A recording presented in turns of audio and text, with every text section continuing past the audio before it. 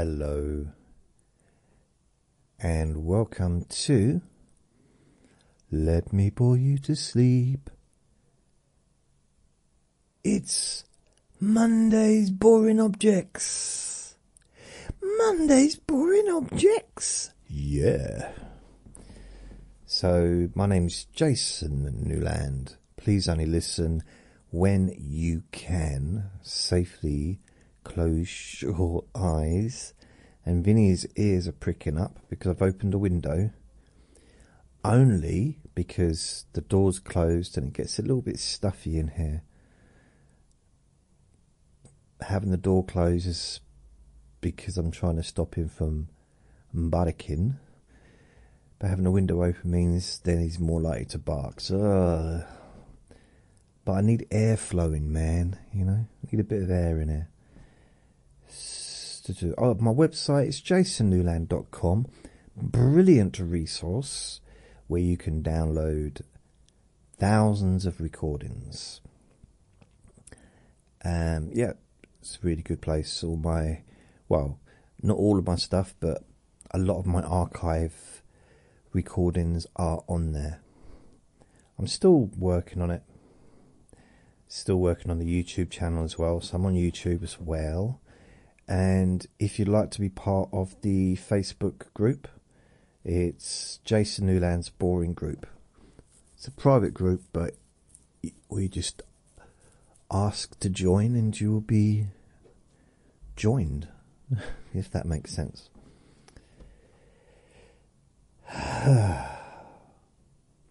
So, this is Monday's Boring Objects. So, last week I did tea bags. Talked about tea bagging and tea bags and stuff. So this week we're going to talk, or I'm going to talk about reusable carrier bags. Reusable carrier bags. Wow, I can sense the excitement quivering in your knees. Reusable tea bags. No, not reusable tea bags. Reusable carrier bags. That was the second most popular choice. What I'm probably going to do next week is put another poll out because I accidentally deleted a couple of them. Or I might just go through all the ones that were mentioned when I asked last week and do all of them and then ask for some more. Yeah, that might be easier. So what I'll do, actually, I'll tell you who voted for this one so you know who to blame. Yeah. Ooh.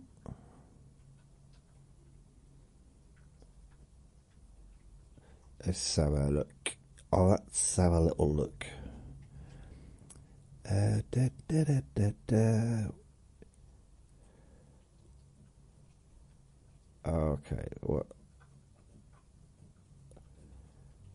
what's my name? Oh, yes, Jason Newland's Boring Group. Just got to go down a little bit. Oh, itchy back. Down. Right, so I asked the question. Reusable tea bags. So, no, reusable shopping bags. I keep saying tea bags. All different types of glue, the bins, wellies, leftover change and money, elastic bands, but there were others. So I did tea bags last week. The people that have voted for this one was Christine, Ben, Cindy, Diana and Robin. So the ones last week was Samantha, Sky, Tina, Sarah, Ruth, Chris. So thank you for your recommendations.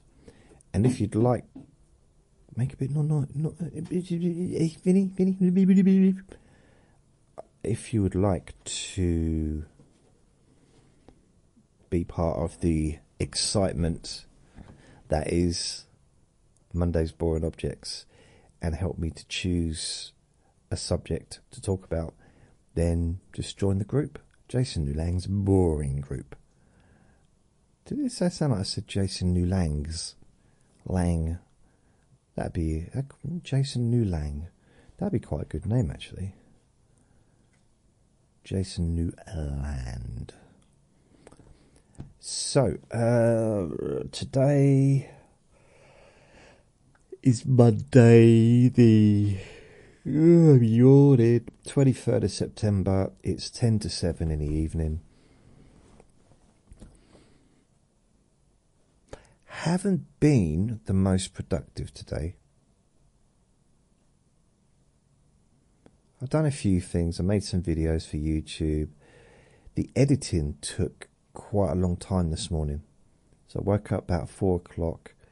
It took till about 6:30 to have all the editing and processing and all that stuff done. So it was quite a... I don't know why it took so long. It just did. I think I kept falling asleep while I was doing it, to be fair. I got up too early. Although I had been in bed since early, so I didn't have, not like I had a late night. But I just sometimes, you know what I mean? Sometimes just, and it is a little bit, not the most exciting thing, editing. Really. Especially when you're listening to me. Imagine listening to me, but then editing through it to make sure that it's, the main thing really is his barking to be out of it. And any particular weird sounds, if there's some like really strange sounds outside, anything like that. I got my camera back on my front door, and my neighbour downstairs has got their camera back as well, because we had some weird stuff happening in the building again. A puddle of urine was downstairs. What else? I had my toilet roll stolen from my doorstep. There's just a few strange things happening, so the cameras are back, so at least my camera kind of covers the whole of the landing, really. So, if anything, even if someone like came up to the camera to sort of steal the camera, I'd see them come in, and I'd have them on video. Even if they ran off with the camera, I'd still have it on video who it was, so they can't really get away with it. I mean, my neighbour downstairs, she's got a video of someone urinating against the front door. Not her front door, but the communal doors. Her camera just filmed it. And this was like 2 o'clock in the morning. This is months and months ago. I know who it was as well. It's just like, I really did want to see that. I know the person. It's like, this is like, anyway, let's not talk about that. Got a bit of a dry mouth. I'm going to have a drink. I'm very tired. I'm having one of those tired days.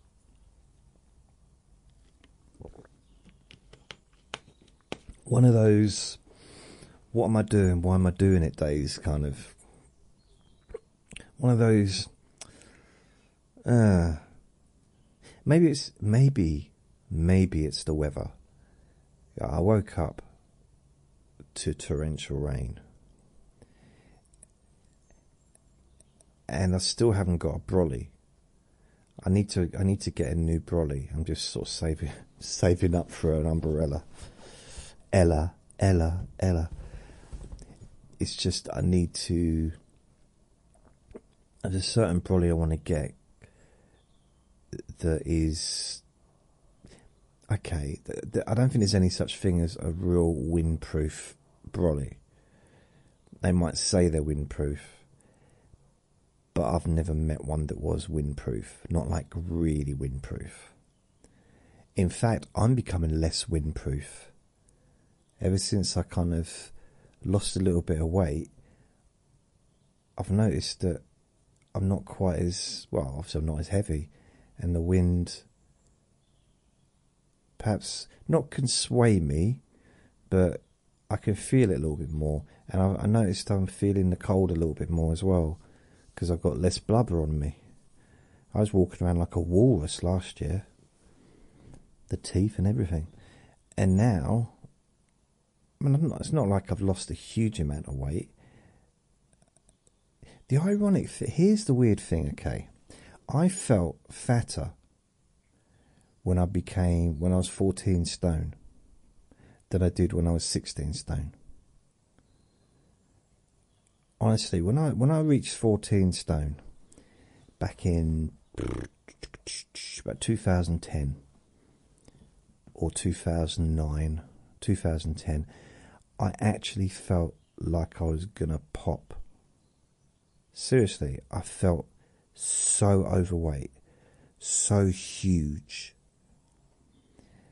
And then by 2015 or 16, I was 16 stone. And I didn't feel slim, I'll be honest. There's no point did I feel, oh, I feel so skinny now. No, obviously not. But I didn't feel like I was about to explode. I mean, in a bad way. So it's weird, isn't it? I guess it's just perception. How I was perceived. Yeah, we know what perception is. You haven't got to explain what the word means. All right, okay. Vinny's just had his dinner. Have you had your num-nums, Vin? He's on the lookout for something. So, the weird, yeah, just, I'm now looking to do some martial arts. Like I told you, I talked about it yesterday, and I've kind of got my eyes set on 3 different clubs. One's kickboxing, one's jiu-jitsu. There was another one, but I'm probably not going to go with that one because I just don't know the style at all. Never even heard of it before. It's been around for like 57 years, but I don't know it. So it's a kickboxing, jiu-jitsu, both of which I've done before, but briefly, very briefly, both of them were brief, and judo. And so those 3 clubs are in. I like the idea of doing boxing, but the problem with boxing is just around kids, and I want to do something where I can spar, where I can get a bit more. And at the boxing, I'm not allowed to spar because I'm old, you know. And the amateur boxing clubs, I don't think anyone can really even argue on this, what I'm about to say. The amateur boxing, the ABA clubs in the UK, they're only interested in kids, like to get them to be good enough to be, you know, to participate in tournaments. When I say kids, I'm talking about anything like young kids, to get them to be really good, so they're, you know, maybe eventually go to the Olympics or something like that, and then turn professional, and then they'll probably move on to a professional gym, because they won't be at the amateur gym anymore, because that's for amateurs, ABA, Amateur Boxing Association. And even, I mean, I had 2 experiences. I know this isn't supposed to be about boxing, but I'm going to talk about boxing anyway. I'm going to talk, I love it. I love talking about stuff like this. You want me to talk about carrier bags? I mean, come on. How am I going to fill up a whole recording talking about reusable carrier bags?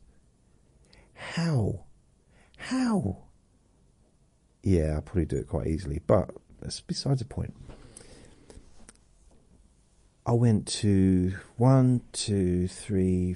4 boxing clubs in my lifetime. The first one was when I was at school. Went along. It was in a different town. And I was obsessed with karate, but I also loved boxing. I kind of fallen in love with boxing because of the Hagler Hearns kind of period, you know, which was 84, I do believe.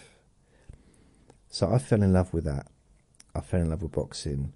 I'd already been a fan of boxing. I was a big fan of Frank Bruno and Barry McGuigan and stuff like that. So, but I didn't get to see much of it. So I went to this boxing class when I was probably about 15. And I liked it, but it was a lot of hassle getting there. It was hassle getting back. So I had to get a bus there and then a bus back. And it was, or train there and train. It was like really, you know, I was a kid and it just wasn't easy to do. And I still loved karate, you know, so I was doing that.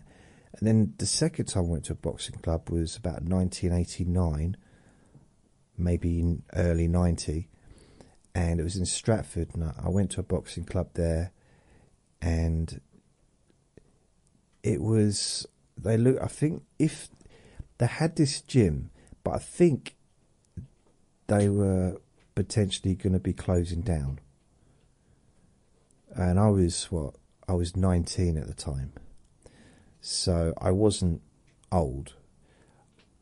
You know, I was still a teenager, so they didn't like turn me away or anything. But they were uncertain about whether or not it would still be there. And I think I moved away from London shortly afterwards. So nothing came from that. And then I moved back to London in 1991, January. And probably early 90s, I went into a really famous boxing gym. And I asked, you know, if I could train. I really thought it'd just be a case of when. I wasn't really asking permission, to be fair, just like, when can I train? How much is it? And what days is it and stuff? What time? But it was like, nope, too old. Too old? I'm 20 years old. What do you mean too old? Yeah, you're too old.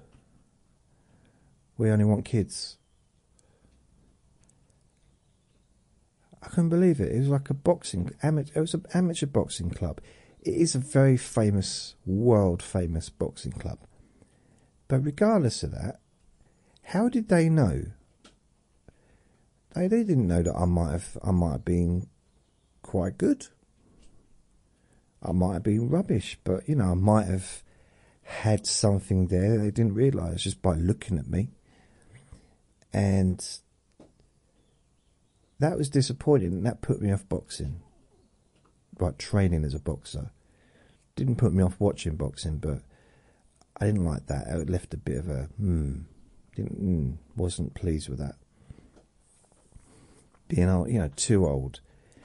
Bearing in mind that some of the Olympic champions are in their late 20s when they become a champion, or middle 20s. So, you know, even I don't think Anthony Joshua became a boxer till he was about 20, maybe 19. Some people don't go into a boxing gym till they're in their 20s themselves. They may never, some of them go on to become world champions. Anyway, I'm not saying I would have gone on to be a world champion. I'm just saying that's not what I'm saying. In my little imagination it is, but it's not really. It is what I'm saying. I could have been a world champion. I could have been an area champion. I could have been a contender. So, and then the fourth boxing club I went to, it was the ABA again, but it was part of another gym. So they basically had their section that they rented out, but it was still the ABA in my town. And I went there, and they were lovely. But it was mainly kids again. there's a few adults, but it was just, and I wasn't allowed to spar because I was too old. 36, I think, is the cut-off period legally, apparently. And I wanted to spar because that's one of the things I liked most about martial arts, was the sparring, because it's just fun. But yeah, in the end, so I did that, and I realised that I was almost like an invisible person there. The trainers occasionally come, they say hello to me, tell me that I've lost weight and stuff, so that, stuff like that. But they weren't looking at me like I was going to be of use to them.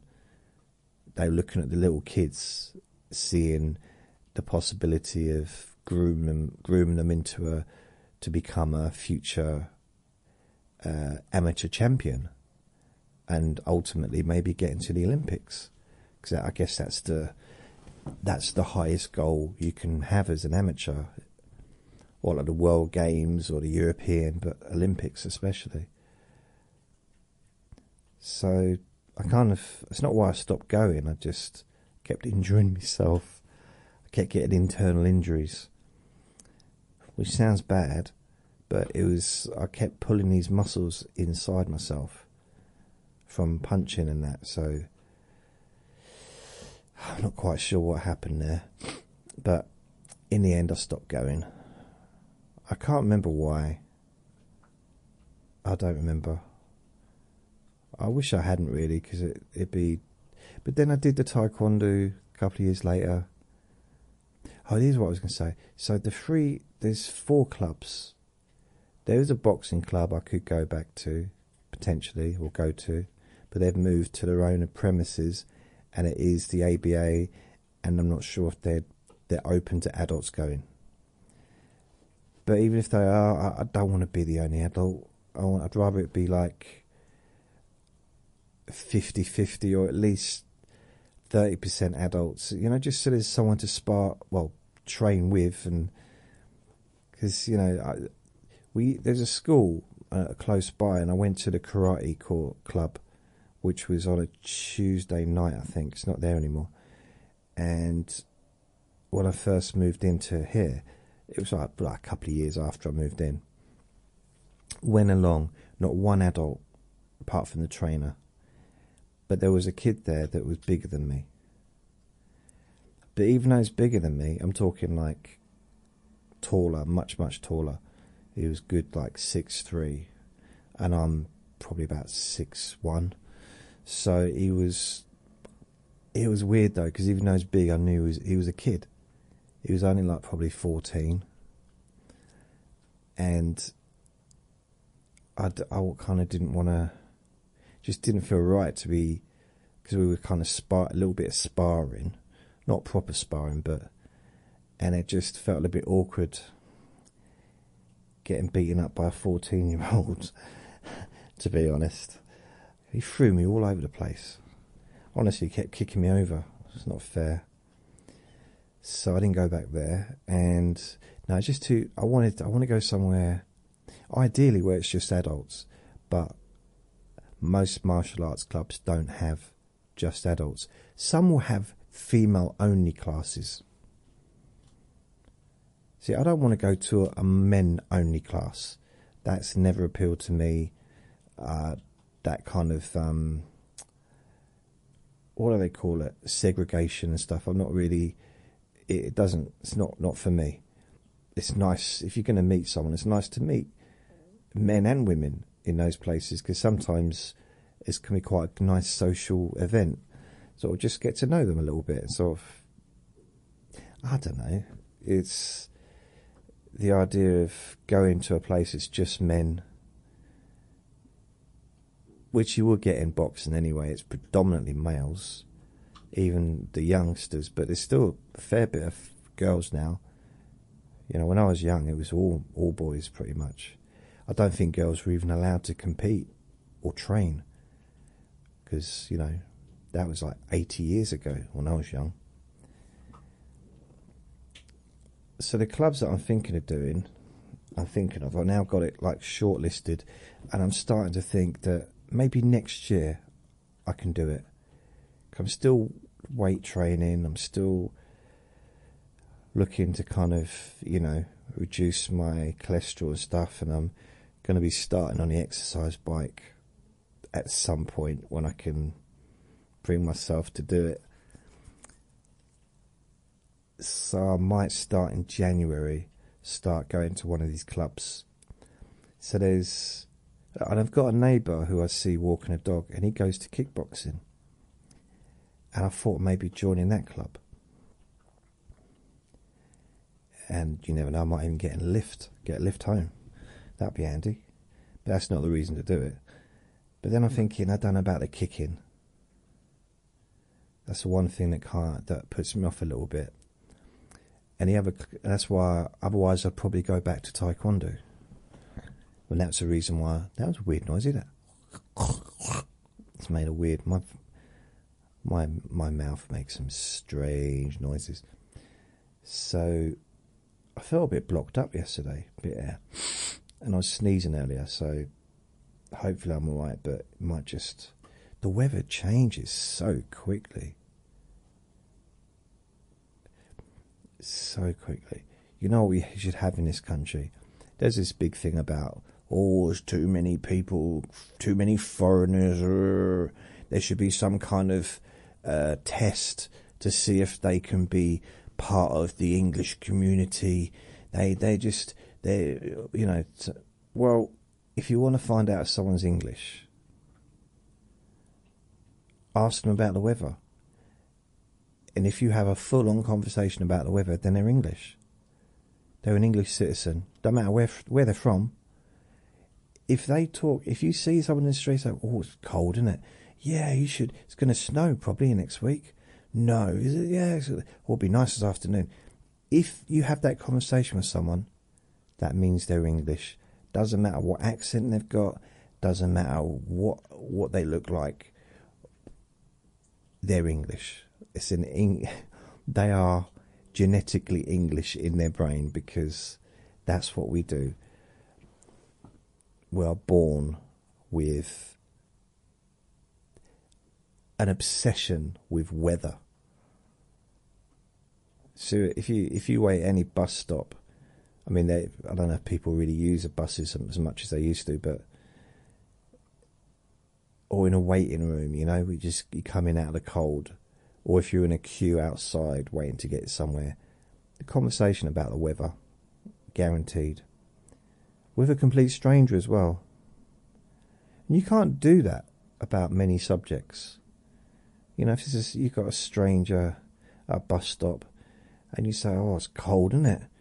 Or I remember I lent my gloves.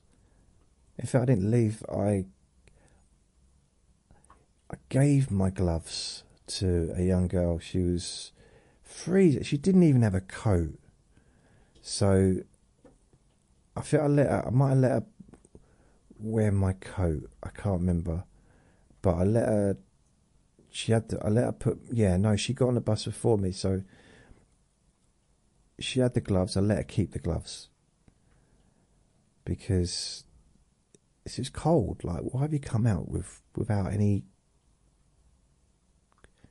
Well, she had clothes on, but she's like, why? Wear gloves. That's what I'm trying to say. It was cold. Wear gloves. Wear a hat. Wear gloves. Wear goggles. Just keep warm. I know it's not fashionable maybe to be nice and cosy when you're waiting for a bus, but I prefer it. I don't want to be cold. Do you want to be cold? I don't want to be cold. No. So yeah, you can talk about the weather to a complete stranger. It's been a hot day today, isn't it? Yeah, it's going to be hot. It's going to be the hottest day in the whole history of the world tomorrow. It's going to be over 9,000 degrees. You can get away with that conversation. Talk about, I think it's going to snow. Do you think it's going to snow? I don't know. Don't you think it's too cold to snow? How can it be too cold to snow? Go to New York. It's like -70 and it snows. How How can it be too cold to snow? Go to the Antarctic. It snows there, and it's like -1,000. How do you mean too cold to snow? Too warm to snow? Yeah. Not too cold to snow. It could be too cold to get a suntan, you know.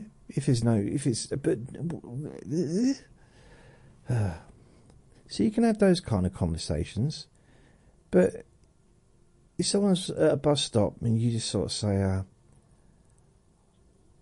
I had a sausage last night for dinner. I had 2 sausages. I like sausages. Sometimes I have them with beans. On special occasions I have them in a roll.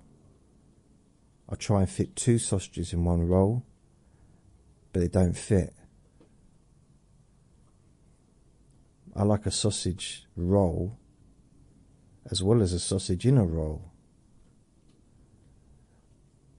Sometimes I actually put a sausage roll inside a bread roll. That doesn't always fit, but I squash it so it does fit. And sometimes what I'll do is I'll get a cheese roll, cheese and tomato, and I put a warm or hot sausage roll inside the cheese and tomato roll and squash it in and eat it.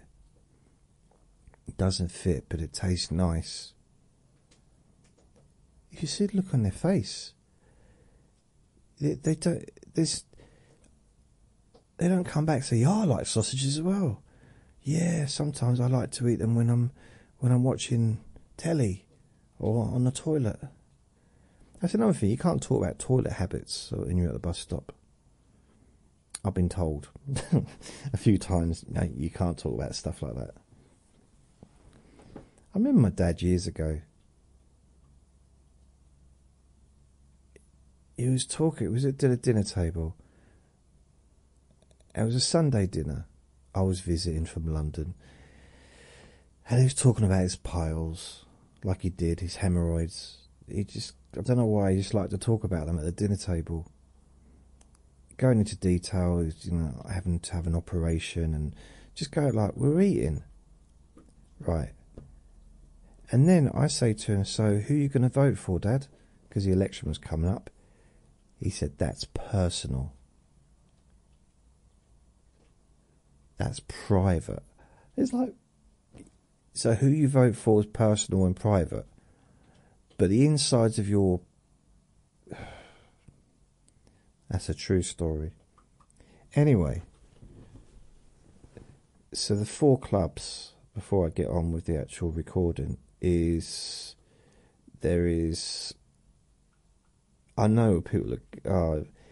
Dear Jason, these Monday boring objects thing seem like quite a good idea, but when are you going to actually talk about the subjects that you were talking about? Because I've been listening for 6 hours now and you haven't even mentioned carrier bags. I've been looking forward to this for years.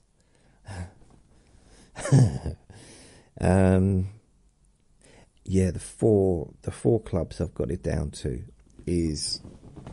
Oh, itchy bum. Judo club, kickboxing club,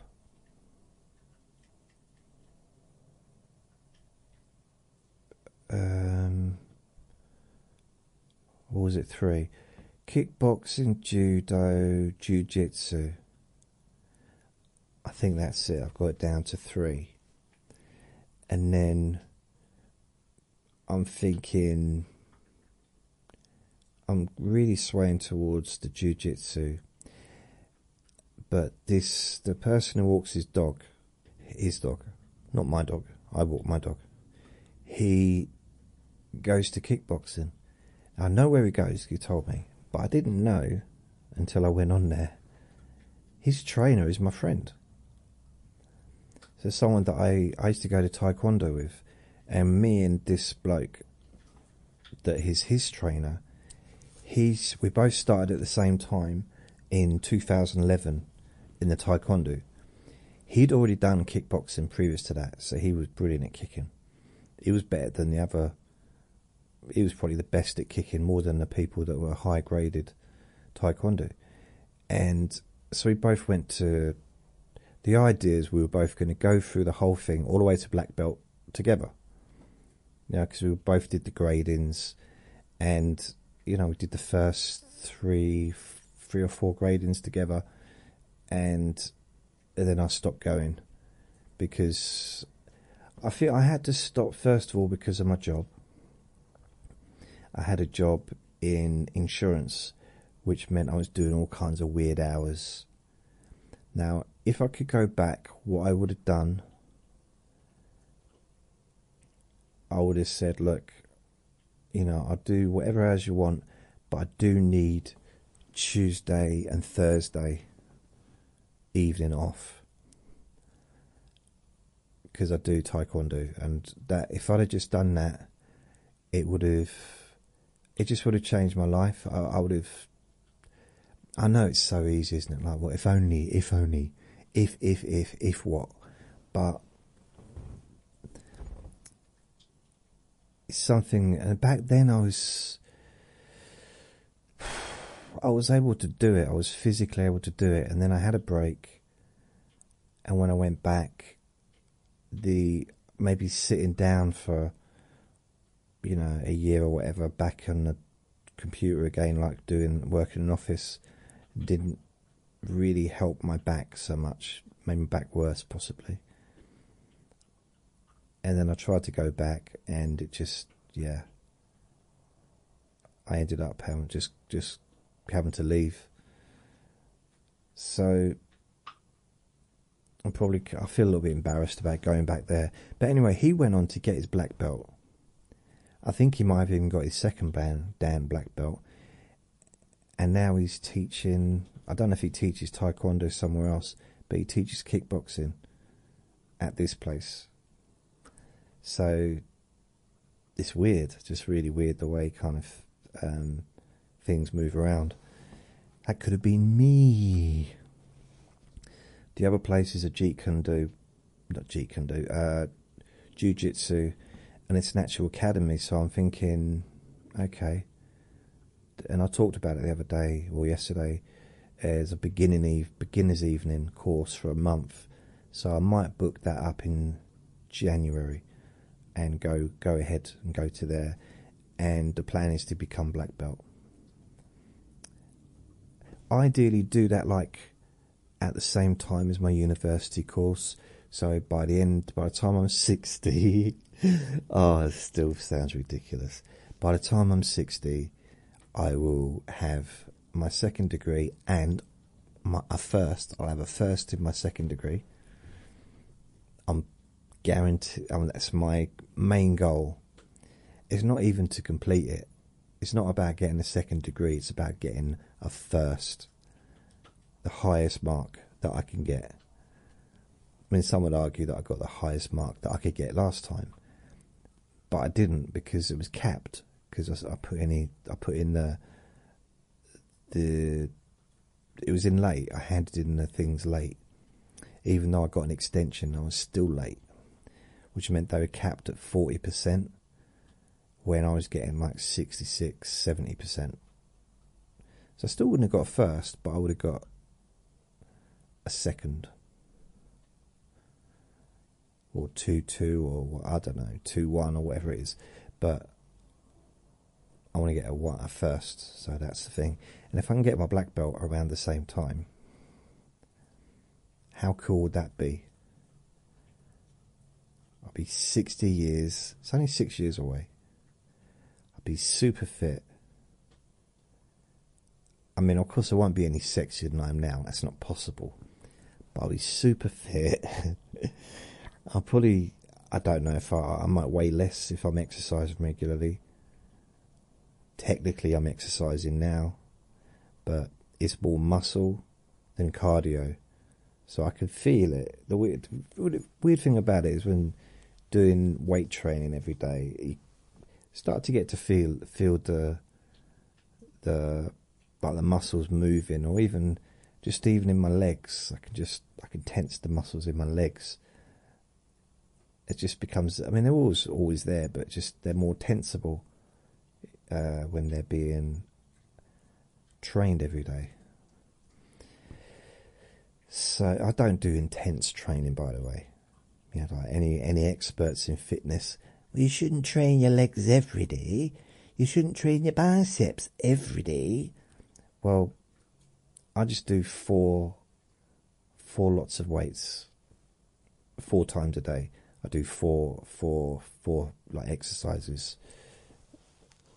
And so yeah, every time before taking the little one out, I do some weights, and the repetition's getting more as well, because it's, I guess maybe I'm getting stronger, or I'm just getting used to the weight.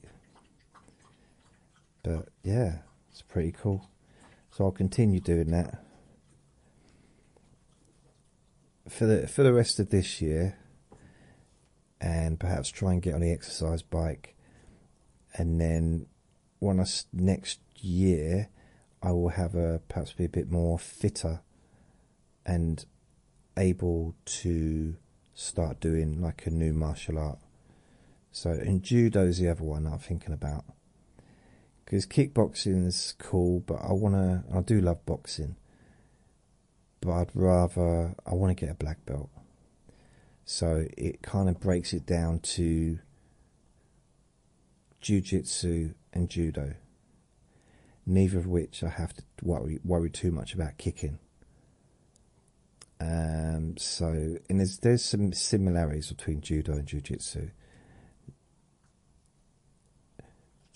And the thing I used to have with judo is, because I was always so little when I was at school, and I know judo is supposed to be there for, you know, you should be able to take on larger opponents and that, but there is weight categories for a reason. And if I'd have gone to judo as a kid, I would have been paired up with probably people 3, 4 years younger than me, because I was so little. I wasn't big at all. And that would have been, well, at least 2 years younger than me. Yeah, the kids 2 years younger than me were usually as big as I was, if not bigger. So I would have, I'm not talking about height necessarily, I was just little. I left school, I was 8.5 stone. When I was 15, 16, 8.5 stone. Gradually it went up. Obviously it went up. So I ended up being double that. But yeah, I didn't really feel very confident about doing judo. I wish I had done it now, because it was on the other nights. So Monday and Wednesday was judo at the same place, I think, that I did karate. I think so. Judo Monday, Wednesday, karate Tuesday, Thursday. If I'd have done both of them, it, you know, I don't know, it would have just been fun ultimately. So that's where I'm looking at now. Maybe judo would have been more gentle.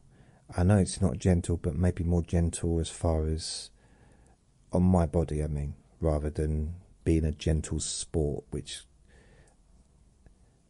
it might be more, yeah, less shocking.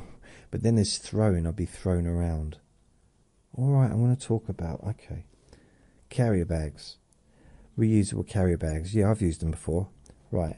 So yeah, I'm not sure if I'm going to, I think January will be when I'll start that. So I got it down to judo. So what I might do, I'll probably wait until January and I'll visit both the clubs to see what I think. I might go to kickboxing just to say hello to my friend. I haven't seen him for years. And then it's weird because I see a picture of him on the thing. He just looks the same. It don't look any different. Looks exactly the same. And it's weird. Just one of these people that doesn't age. But then I'm thinking, I look at some of the pictures on the like the karate groups, and instantly it's all kids. So like, I don't want to go there. There's like literally no adults in the picture. Doesn't mean there's no adults that go to the club, but there's none in the picture. So I thought, no. But then thinking back when I did karate at school, yeah, there was a lot of young people, like teenagers and stuff, but there was adults as well. It was, I'd say probably maybe not 50-50, but possibly maybe actually more adults than kids, or teenagers that were like 17, 18, but that to me that was an adult because I was young and I was 2 foot tall. So yeah, well, I might be becoming a bit obsessed with this. I think I might be. God, you imagine what it'd be like if I start going back and start doing some kind of martial art. I'd just be talking about it all the time. I'll try not to. What was that? SoundCloud is changing their terms and conditions. No. SoundCloud. Where is it? I literally just see it and now it's gone. SoundCloud primary. Okay. Social. Sound. It was there right in front of me. Now it's just disappeared. SoundCloud. Right, okay. Updates. Nope.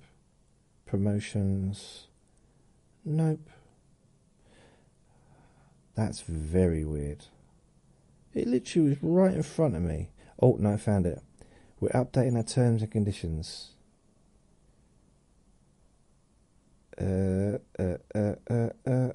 it's nothing interesting after all that.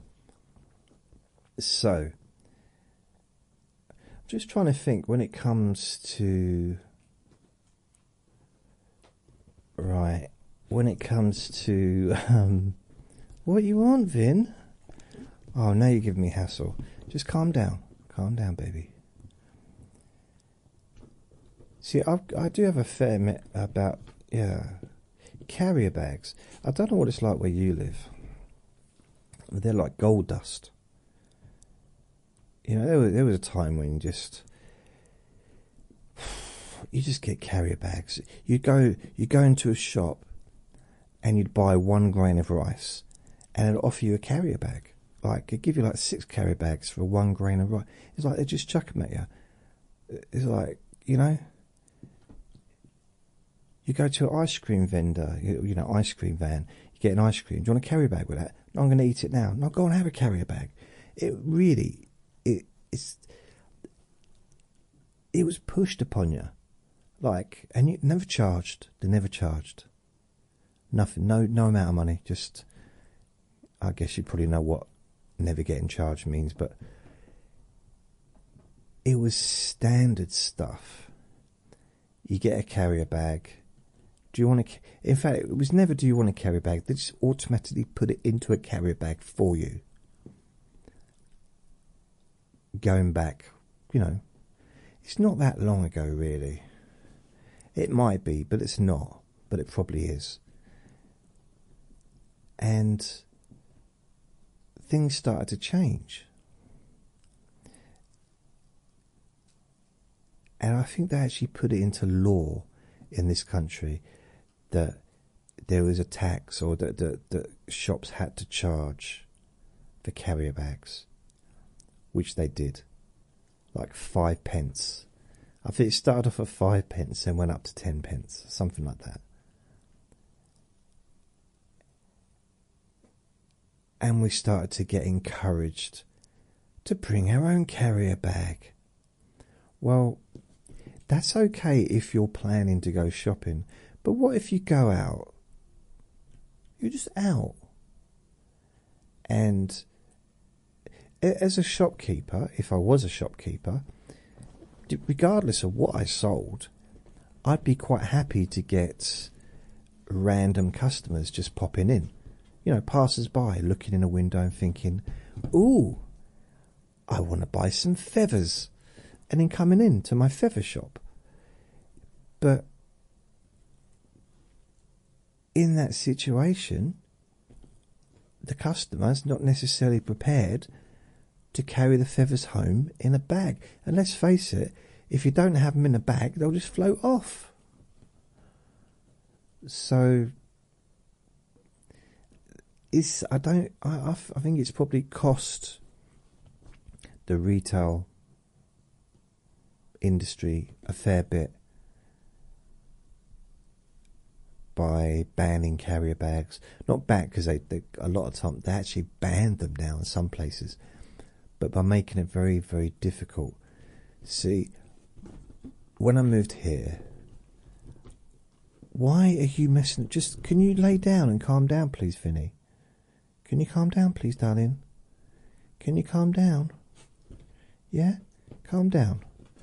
Just because he wants to play now. Now that I'm recording, even though he's been good for an hour, I think he's been about an hour I've been talking. Wow. Just because he's been good for the last 10 minutes while I've been talking, now he's decided to try and have a fight with me. He just gets bored. Imagine how boring it is to live with me. I mean, you think about it. People listen to me to get bored, to fall asleep. Imagine listening to me all day long, which he has to. He can't escape. I'm not sure when the old carrier bag thing started. But you know what? I know it's probably perhaps a bit too political.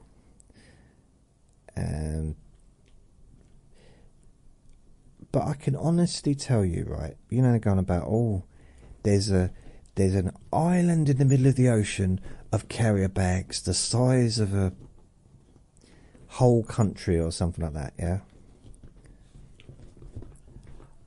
I've never ever in my life chucked a carrier bag into the sea. And I'm betting that everyone listening to this can probably say the same thing.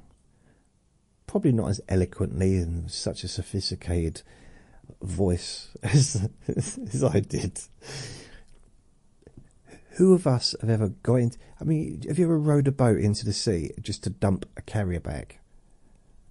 No, I'm guessing. And if you have, I would wonder what was in that carrier bag. Hand yourself in to the police.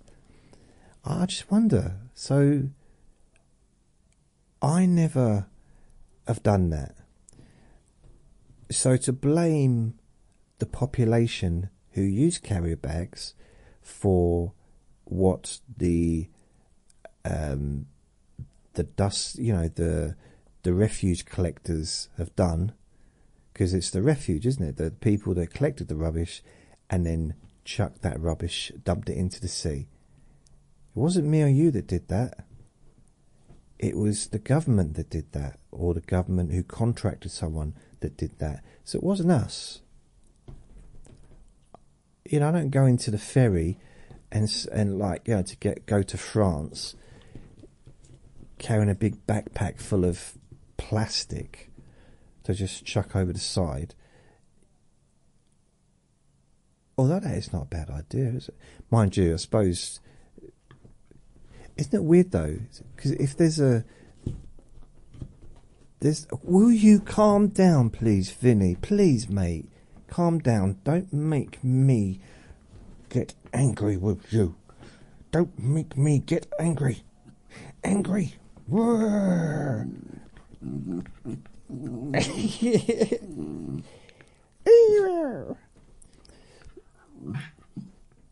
Whenever there's a boat issue, like a ship that has an issue, where lifeboats are needed, never happens near that big island of plastic, does it?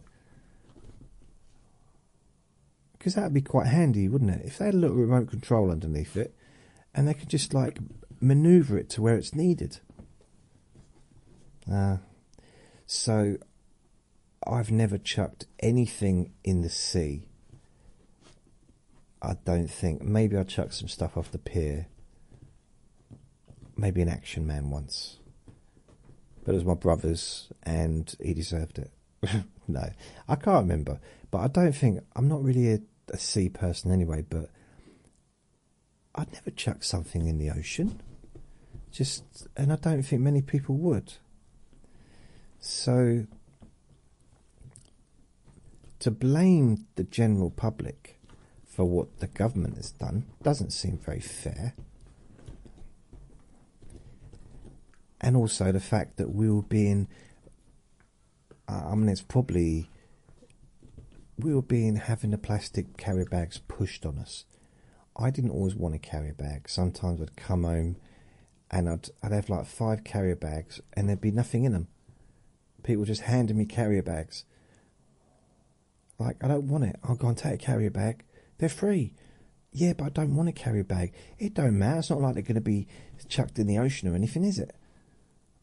I said, what? He said, no, never mind. So, yeah, that's kind of how it used to be.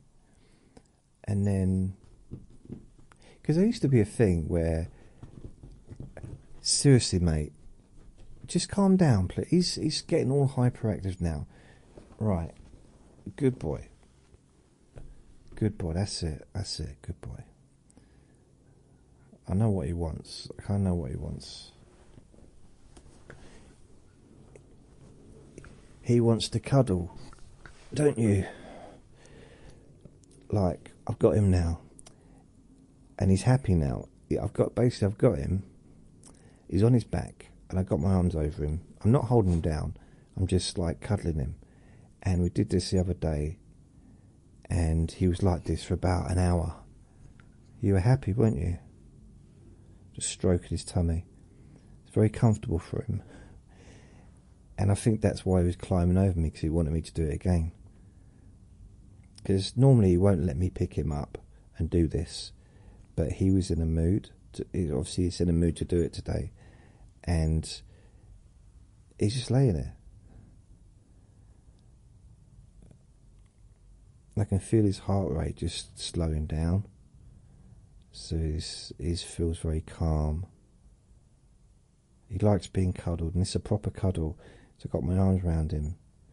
I've got one underneath his left arm, like my hand around his left hand or whatever. His right arm is resting on my right arm, and my hand is... So, and it's like my arm's reaching over his chest, and my left hand is just rubbing his belly and his chest. And he's now got his face to the right, just resting on my shoulder kind of area. He's so calm. This is what he wanted. So I didn't realise this. He wants the affection. This is what I believe. He wants the affection. He wants cuddles. Like this kind of cuddles, you know, when I'm actually holding him and cuddling him. He wants that, but he doesn't...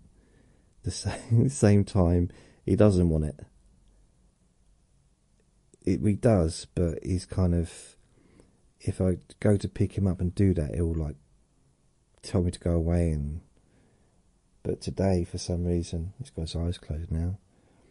Today, I'm thinking this might be his new thing, because it took ages before he started cuddling up to me to the side of me on a settee, and I'd stroke him. To start with, I'd be stroking his back, and he'd get off any time I touched him. Now I can have my arm on him, my hand on him, the whole time, for like 2 hours or an hour and a half, whatever, and he's happy. And it went from every now and then to multiple times a day now. He'll do it. And this lying on his back is something that's new, but he's now done it twice in 2 days or 3 days, twice in 3 days. So I'm thinking this might be his new thing. And He's really calm. I can feel his heartbeat. It's slowed down so much compared to what it was.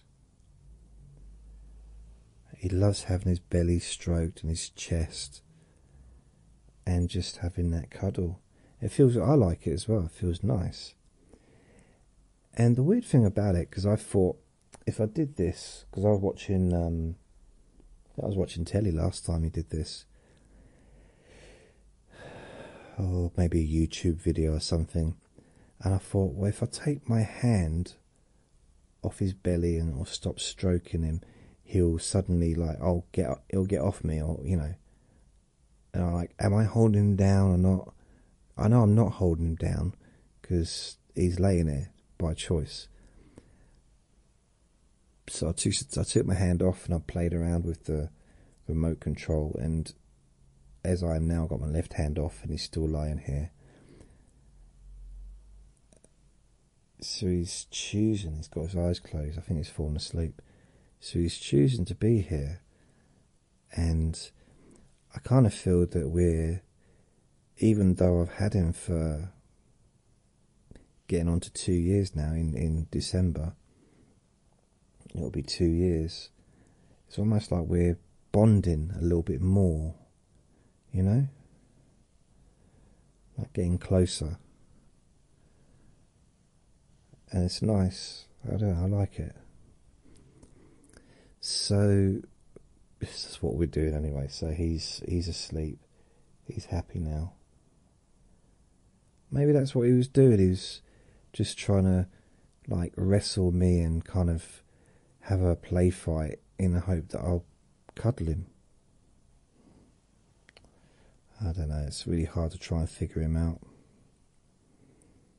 But I can't figure humans out. How am I going to figure a dog out? Never met a human being that I understood. Probably never going to understand a doggy either. It's just taking my whole life to try and figure myself out, and I'm probably 2% there, if that. Amen? You're such a good boy. Yes, you are. He's so calm. So relaxed.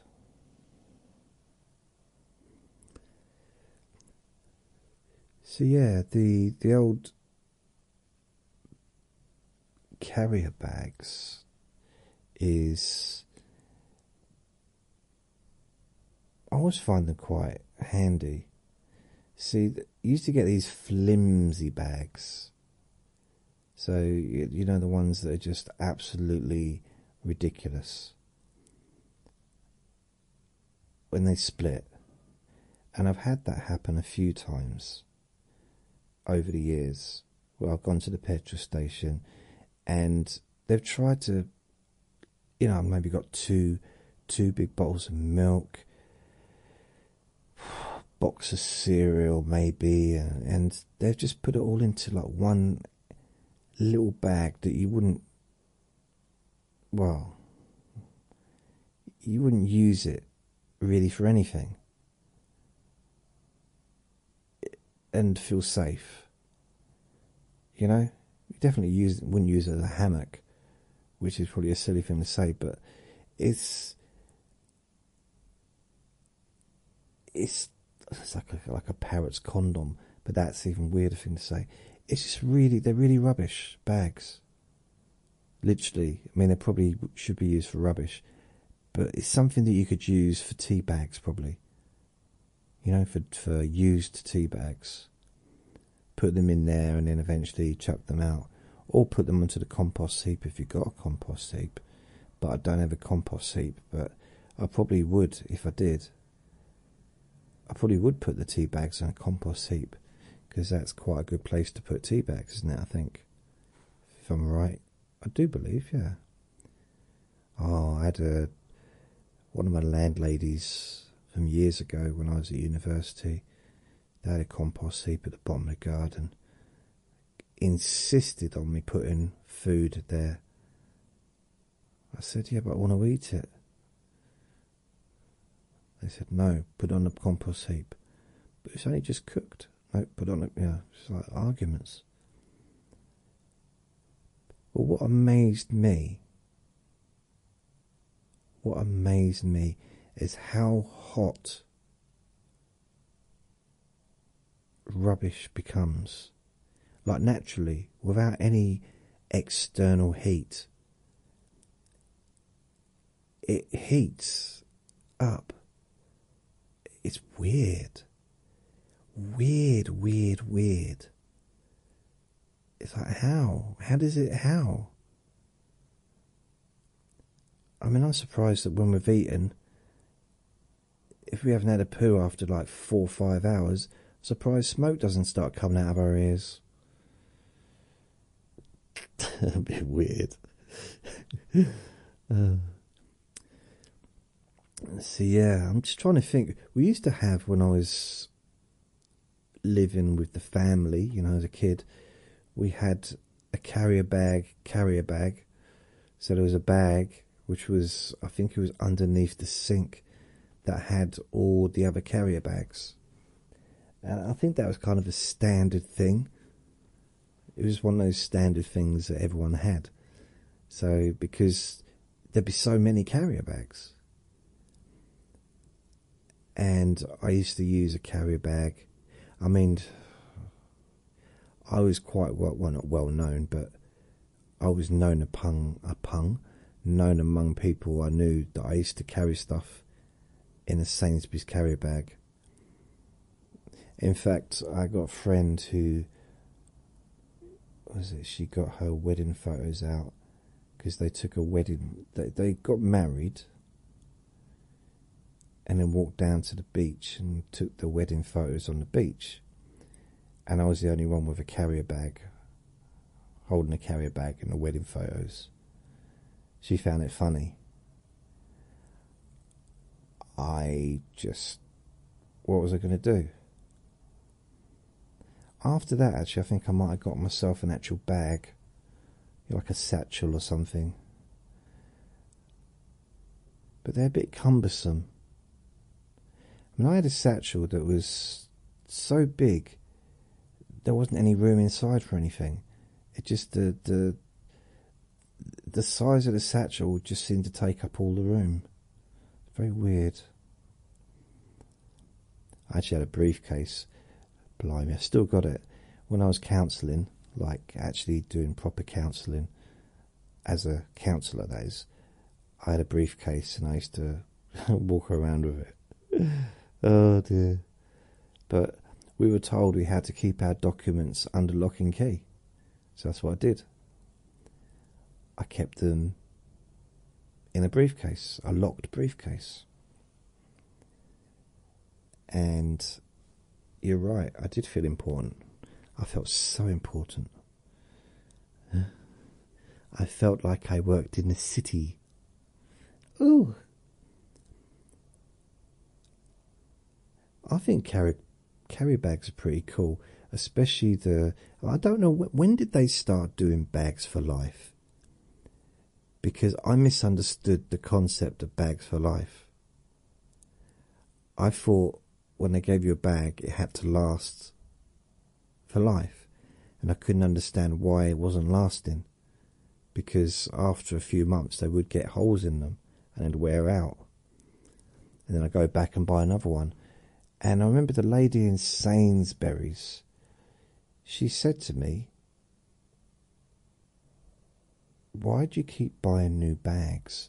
Because this is, had to pay for them. And I said, what do you mean? She said, well, where's the bags you get? I said, I chucked them away because they had holes in them. She said, well, you could bring them in. I said, what, you're going to mend the holes? You're going to darn them? We laughed. She said, no, you just get a new one. That's what I've done, I've just got a new one. She said, no, we'll give it to you for free. Huh? You give it to me for free? So you're telling me, let me get this right, so I paid £10, not £10, 10 pence for this carrier bag, and literally I never have to pay another 10 pence ever, forever and ever and ever and ever. She said, yeah. Well, unless you want more than one bag. So I thought, well, I've got loads of bags at home that got holes in them. Went back the next week. She said, that's from a different supermarket. We can't swap that one. I said, oh, come on. She said, no.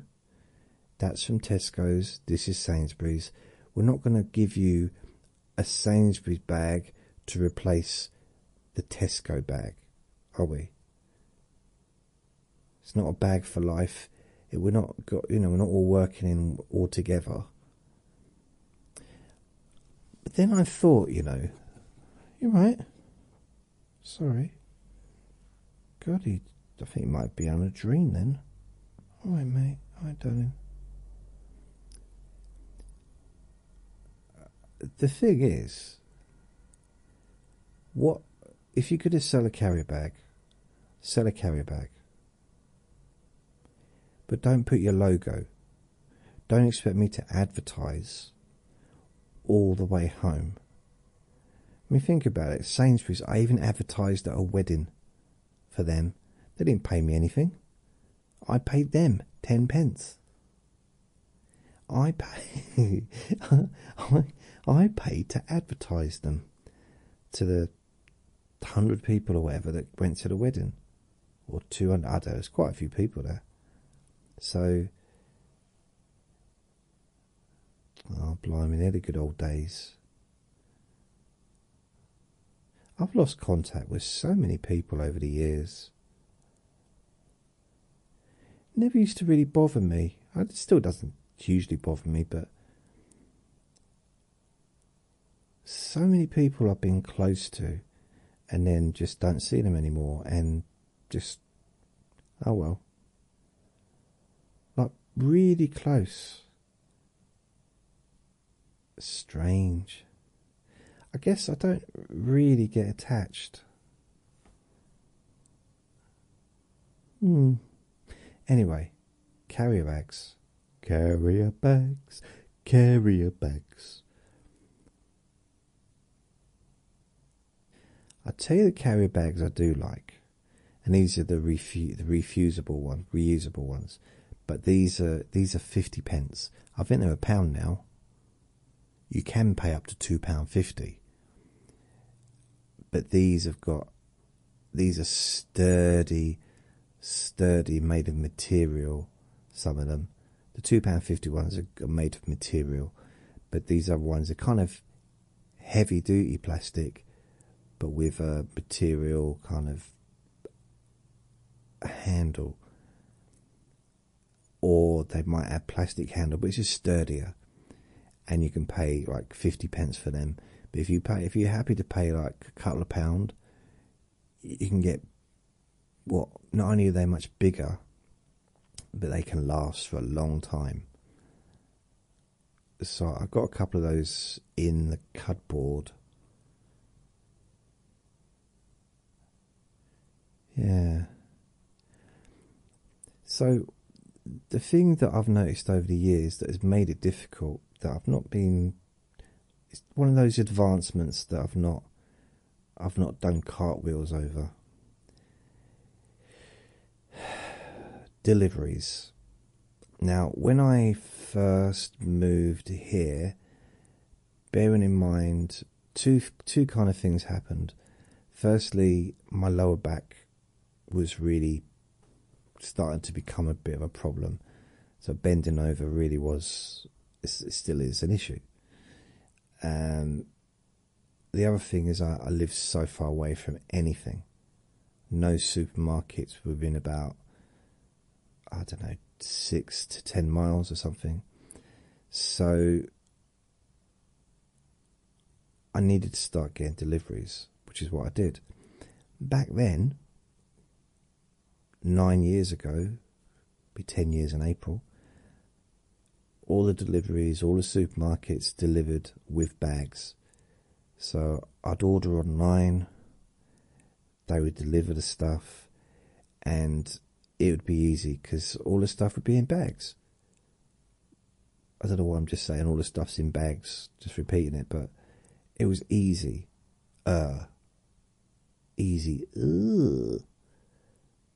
Now, And they started doing this a few years ago. Everything just gets no carrier bags. Can't even pay to have it delivered in carrier bags. Which means that if you've got lots of items that would normally be in one bag, so you might have like 15 items or 10 small items in one bag. That's one lift, that's one bend. Now it's, well, if you use both hands, it's maybe 5 bends or 10 bends. And instead of just moving the bags out of the, so I used to do it like have the crates would be just in front of my front door. I'd stand in the front door, like inside, and I'd just take the bags out and put them in the hallway. Now, because I have to, if I get deliveries like this, which I haven't done for quite a while, I have to take, they still put the crates right in front of the front door before ringing the doorbell. So I go outside the front door, I have to push the crates away from my front door, because I then have to, I need to put all the contents of the crates into reusable carrier bags that I've got saved here. And they watch while I do it. And it's probably a bit boring for them because I can't hurry. I try and move as fast as possible, but it's just a little bit problematic. It's the bending, that's the thing. Like the constant bend. I'm not really much of a bender these days. It hurts too much. I end up getting sore. And I mean, there's some things now don't even come with plastic or any kind of packaging, like vegetables and fruit. And who knows? I mean, these baskets or whatever they call them, crates, they're put it this way: if you dropped something out of your mouth, let's say you're talking and it fell out of your mouth and it fell onto one of these crates, you wouldn't pick it up and put it back in your mouth. That's all I'm saying. I'm guessing. And then there was a time when I could walk into town, well, not walk into town, go into town. I could get a delivery. I still can do this if I wanted to do this. Get a delivery so I could buy all my stuff in Iceland, put it into bags. They would then put it into crates and they would deliver it to me. So it would get delivered in bags. But having to go all the way into town seems to me to defeat the object of a delivery. I mean, personally, I think a delivery is something that you don't have to go out for. Call me old-fashioned.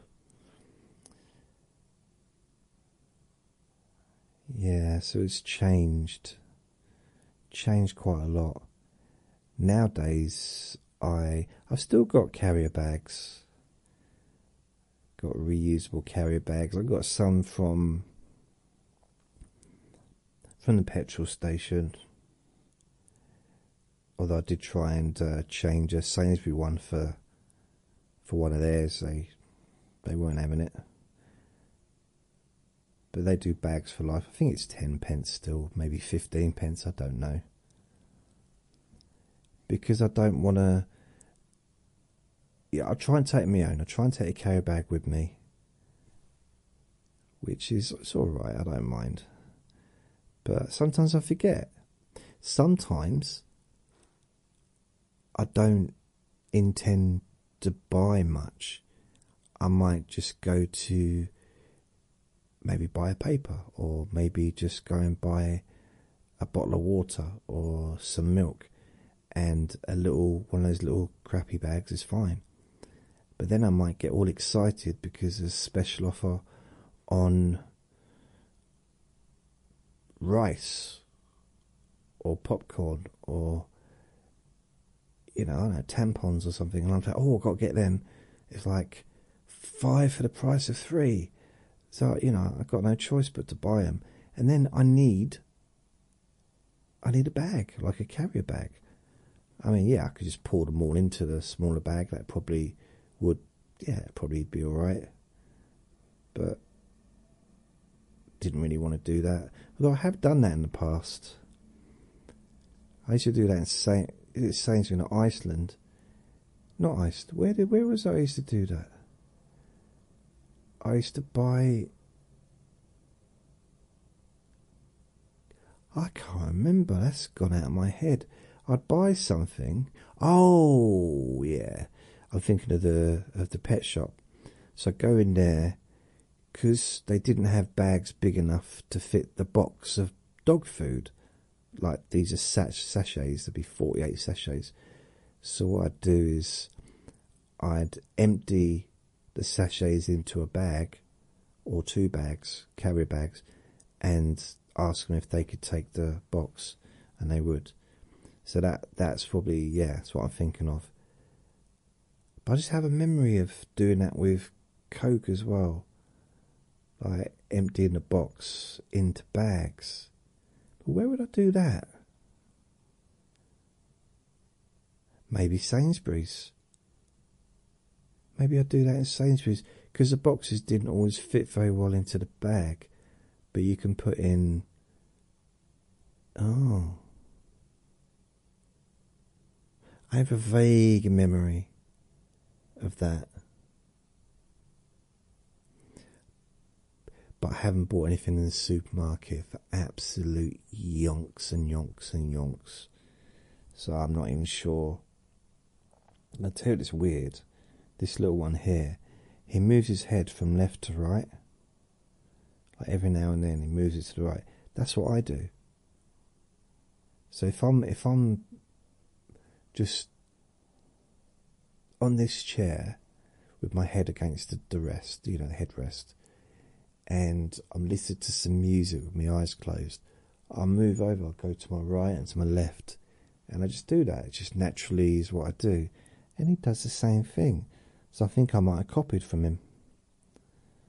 Oh. His heart's going a little bit, so I think he's dreaming about something. He just woke up. Now he's going back to sleep again. The thing is, he knows his heart's slowing down now. That's it, nice and slow. Nice and calm. Good boy. Nice and calm. He's a funny little thing. Can't believe he's just... How long has he been like this now for? A good 10, 15, 20 minutes. It's not, I like it. I feel closer to him when he's like this. Because he's so... I guess he's vulnerable. I mean, he should be able to be vulnerable with me, shouldn't he? Let's face it. But he's got his back. He's lying on his back. His belly's open. And he's just... relaxed. Falling asleep.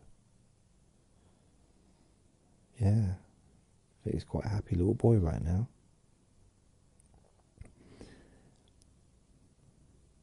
I miss the carrier bags though. There were times when I had too many. There were times in the past when I had so many I had to chuck them out. That's a long time ago. But I found, there's been times when I've used carrier bags to move my book collection, which meant I needed like a lot of carrier bags.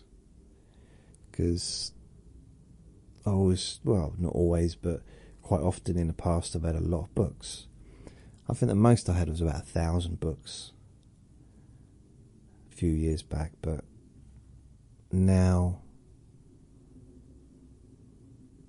I kind of got rid of a lot of those books because of where I was living. It was just too small.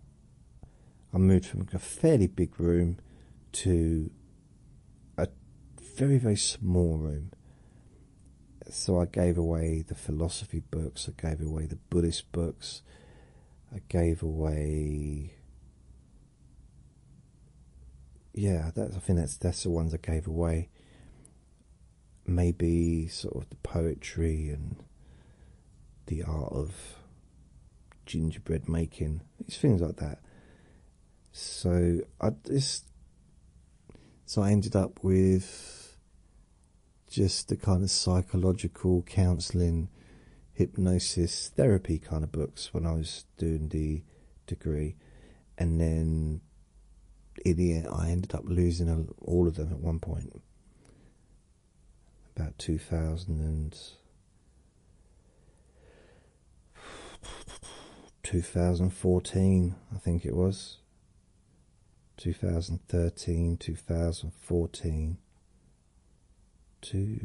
Something like that. So I've been sort of, for a while I was rebuilding the collection. A couple of years ago I got quite a few hypnosis ones, but coming now over the next year, anyway, for the next 6 years, I've decided I'm going to get a bookcase. It's going to be over there. I realise you can't see where I'm pointing, but it's over there. There's a gap, so I'm going to put a bookcase there, or the other over there somewhere. But it's going to be just the psychology books. So what I'll get for the first year, I'll get a bunch of child psychology, developmental books, anything that kind of accompanies the first year of training, and then I'll do the same for each subsequent year. So I'll probably have quite a nice little book collection. I mean, even if I've only get like maybe 20 books a year, still it's 120 books at the end of the 6 years, isn't it? It's over 42 books. Oh, I entertain myself with my silly ways. I'm trying to think what other exciting stories I have with reusable carrier bags. I think they're useful. I like the strong ones though, because the little plastic feeble ones are just, it's like you've got a choice of two type of bags. You've got the ones that are useless and the ones that are pretty good. There's no in between. I mean, the ones that they do in the supermarket at like the petrol station rather, is about the same. In fact, it's probably less. Yeah, they're less good than what you get in a takeaway food place. So if you buy like a kebab, or if you buy a Chinese takeaway or fish and chips, you probably get a better carrier bag there than you do in a petrol station or in a convenience store.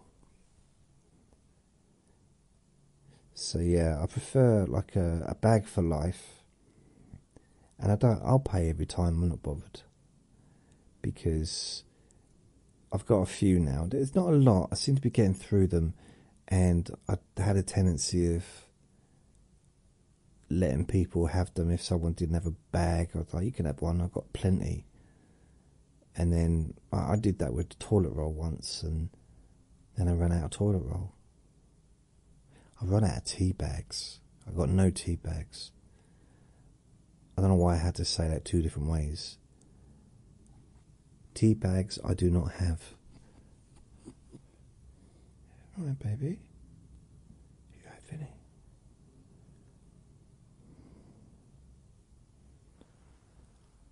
I think he's I didn't realise that he sleeps with his eyes open sometimes. So he does have his eyes closed when he sleeps, but sometimes he will have them open, and he can't see me, doesn't know I'm there. You know, I'll be doing a little dance and nothing. Dressed up as a clown and sung a song. Thought things were going really well, but no, he's still asleep. Then other times he's got his eyes closed and he's still awake. I just don't know where I am with him. I don't know where I am. I can't believe how cute he's been tonight though. It's just weird. He's so cute the way he's laying here with me. He's never done this while I've made a recording before. He's laid to the side of me. Oh, he's awake. He's awake. So I just moved my hand and he looked where my hand was, so he's awake. He's just enjoying lying there. Wow. Isn't that weird? So he's wide awake, but he's just happy just to be lying there. Isn't that weird? I thought he was so out of it that he'd forgotten that he was where he was. But he's actually choosing to continue to lie here. I don't know, it might sound weird, and I guess it's not really connected to reusable carrier bags. However, it just feels nice. Feels really... I feel close to him. Closer to him than... I mean, it's nice that he cuddles up to me now anyway, but this is... It's like a different level. It's just... Yeah, it's really nice. You like it as well, don't you? You must do. He wouldn't be doing it if he did want to. He doesn't do anything he doesn't want to do, ever. And there's nothing stopping him from just turning over and getting off. Which he probably will at some point. Is that right?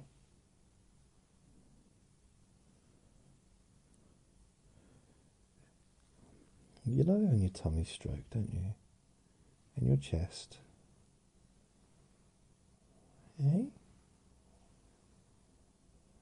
You're a little baby, aren't you? So he's got some fresh water, he's had his evening meal, and now he's having a nice little nap. Nice little cuddle with Daddy. So I think you're doing alright, aren't you? Hmm? Do you love you, Vin? Yes, I do. I love you. I love you. Yes, I do. Yes, I do. Yes. Bless him. Today has been one of those days where I just try to avoid the rain. This morning I had to go to the petrol station. It was sunny. I thought, I'll come out with my raincoat on, and it was sunny and warm. When I left the petrol station, it was raining. It was like, what? So it got a little bit wet, not like hugely wet. I mean, it was coming down. You want to get up? Go on in. Get up then. Good boy. See, I knew eventually he'd want to get up. Good boy. Yes, you are. And it was raining like torrential at 4 in the morning. Like really coming down. Then it came down really hard at least twice during the day. And each time it comes down, it brightens up shortly afterwards. It hasn't rained for a few hours, so I don't want to take him out in it if it rains, but I will have to take him out before he goes to bed. Always need to take him out before going to bed, because unless I just took him out. So if I'd taken him out, let's say if I took him out at 9 o'clock, I go to bed at 10, then I could probably get away with it. Just, especially if he's had his 2 poos for the day. That's what he normally does. And I could probably get away with just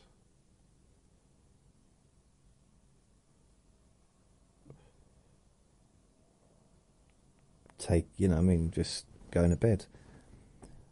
But I think I've said the word OUT too many times, haven't I? Do you want a treat? Do you want a treat? Alright, I'll give you a treat.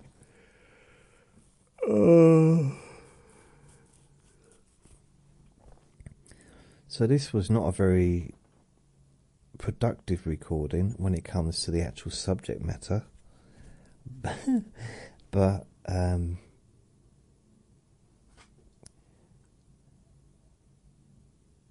don't know.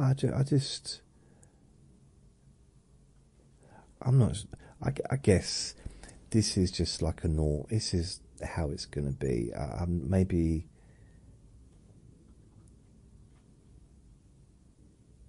Maybe I shouldn't read too much into it, to be fair. It's just a recording, isn't it? Perhaps I didn't have quite as much to say about carrier bags as I thought. Who'd have thunk that, eh? You'd imagine after 33 years I'd have a lot of experience of carrier bags. But it seems I don't. All I'd say is I've used them for years and I find them handy. Very handy. Very handy. My favourite carrier bags are the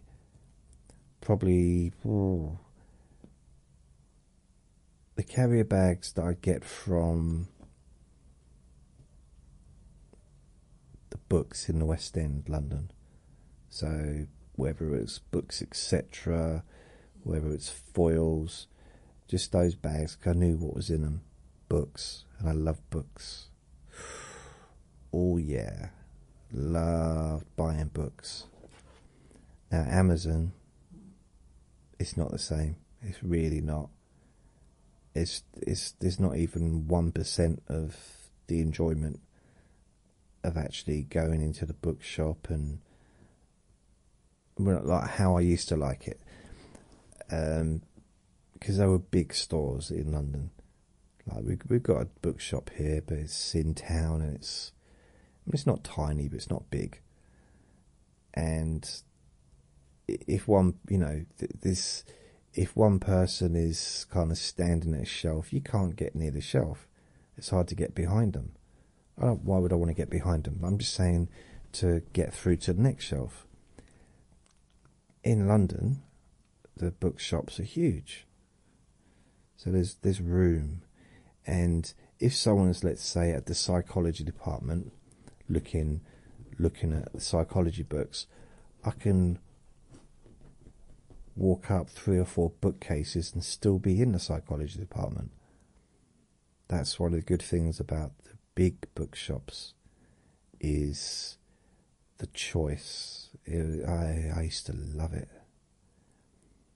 I used to go there when I was working at Churchill. I'd go up there on I'm talking about probably 2003. I'd go up to London on a Saturday, maybe a Sunday.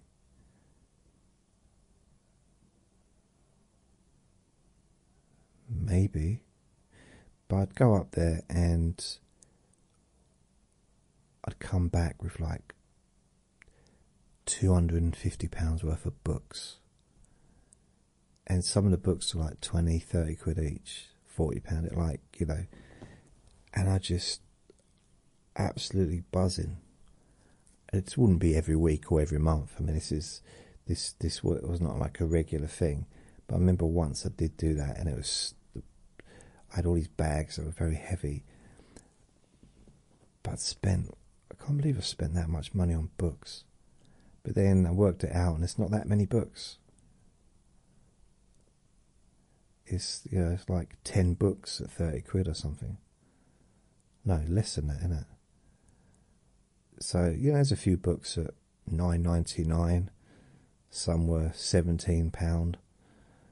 But I think one of them was like 50 quid. Another one was like 37, and it just added up to way too much to spend on books. But oh man, I've never replaced them either. I replaced one of them, but some of those books I got, they weren't even in print anymore. They were available to buy, but they weren't weren't being printed. So the only way to get them is if like second hand now. Bearing in mind this is over 20 years ago. Have to get them on Amazon or some bookseller second hand, or eBay potentially. I've bought hypnosis books on eBay. Although I'm not so much into hypnosis like I used to be. I guess, really. I mean, I don't know.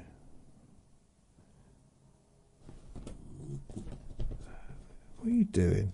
I'm just stroking you. Oh, I ain't got to be narky to me. I'm just stroking you, Vinny. I'm just giving you a nice little stroke. That's all. That's all. So that's it for me. I might not have talked as much about carry bags as we all would have loved. But what? Vinny's come to life. Wonder how long he was lying there for, cuddling me. It was lovely. I really enjoyed that, Vinny. I did. I really enjoyed it. You hugging me, or me hugging you. It was lovely. It was a beautiful moment. Yeah, it was. In fact, it's probably one of the highlights of the year so far. Yes, it was. Yes, it was. Yes, it was. Yes. So I'm going to go. So thank you for listening. Remember to be kind to yourself, because you do deserve to be happy. And be gentle with yourself. And I will be back here again tomorrow. Lots of love. I think tomorrow is Trivia Tuesday, if I do believe. Whether or not I actually talk about anything trivial. Actually, you could say all my recordings are trivial, couldn't you, really? Ooh. So, take care. Lots of love. Bye.